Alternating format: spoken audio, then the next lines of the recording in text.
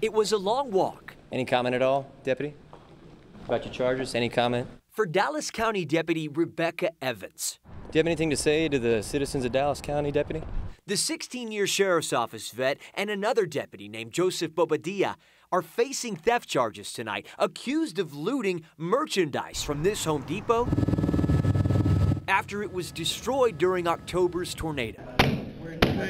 Bobadilla was booked Thursday morning. Investigators wrote in arrest documents that he was guarding that Home Depot for several days after the tornado, but store officials told police they became suspicious when Bobadilla, sometimes in full uniform, came to other Home Depot locations to return items without receipts that had the destroyed store's barcodes on them.